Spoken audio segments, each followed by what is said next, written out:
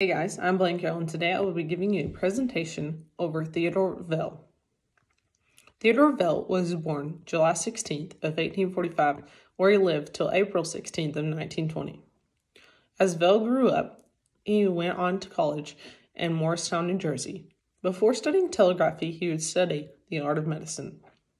After graduating college, he would marry his wife, Emma Ryder, and they would have one son by the name of Davis Ryder Vail. They then moved to New York, where he would become the manager of a telegraphy office that provided for the local people of New York City.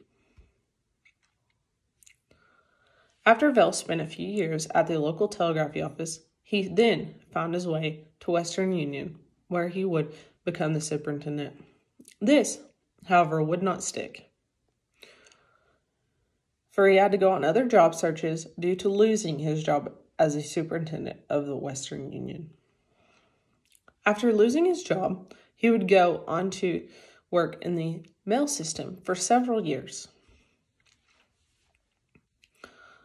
After working in the mail system for several years, he would start his debut into the telecommunication world, where he first worked at the office of American Vail. Theodore Vail knew that this would bring him into the communications world, where it would eventually evolutionize. The Vail system encountered many tough times while facing the competition of many other growing companies. Vail was responsible for the transformation of the Vail system into successful AT&T business. He would eventually become the first ever president of the company. As I was researching public relations related to Vail, I was pretty amazed to find out how much he actually did for it. If it wasn't for Vail, today people may not know about public relations. He pioneered the art of advertising, starting with slogans, then ventured on to press, and then books and picture. Vail overcame the obstacles of advertising, which was crucial for the success of his company and other firms. He had a very influential hand in the evolution of how businesses are strategically ran.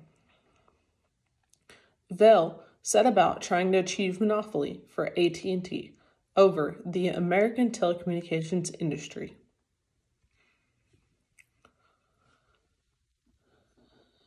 Thinking about Vail and the amount of effort and determination it took to complete this one task would be very hard in today's world.